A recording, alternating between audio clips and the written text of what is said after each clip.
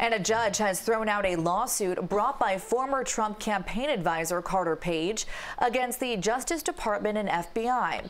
Page was under surveillance for about a year around the 2016 campaign. He had no ties to Russian spies and had worked for a Kremlin-controlled energy company. Now, the DOJ inspector says the process to obtain the related warrants was bungled, and 2 of the 4 warrants granted have since been declared invalid. But the judge who threw out the case said Page was suing the wrong people instead of those who conducted the surveillance.